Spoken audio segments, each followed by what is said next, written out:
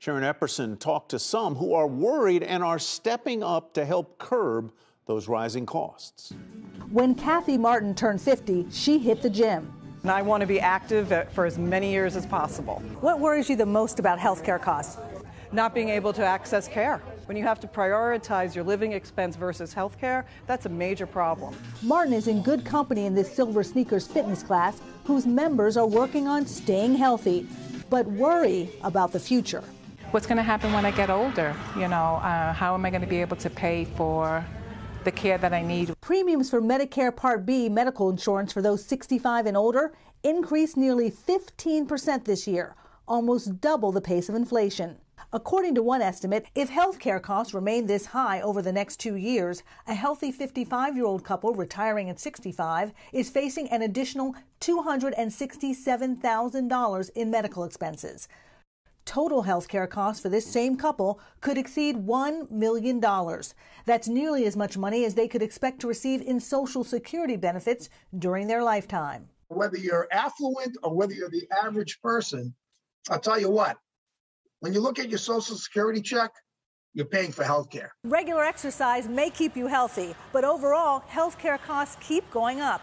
If you're worried about rising medical expenses, financial experts say the first thing you should do is understand what your health insurance will and won't cover. You really need to look at the coverage in those types of plans to determine what makes the most sense for you. Instructor Melanie Scala has been teaching this class for over a decade. I'm here to help them to not have medical costs. I'm here to help them to exercise and feel better. Yet staying healthy also requires planning ahead to be able to afford health care costs in the future. U.S. employers expected group health insurance premiums to increase about 5% this year. So many retirees were shocked to see a 15% jump in Medicare premiums for 2022. Now, experts say that increase is largely due to uncertainty around the pandemic and coverage for an expensive new Alzheimer's drug. Also, they say higher costs for goods and services for healthcare providers and higher wages for nurses and medical staff are likely to continue to drive healthcare inflation. And Tyler? once those price increases are baked into the cake, they rarely go the other way. So what is a senior guy like me supposed to do? What should I be doing to get ready to pay those higher deductibles, more premiums, more out-of-pockets, drug costs, etc.?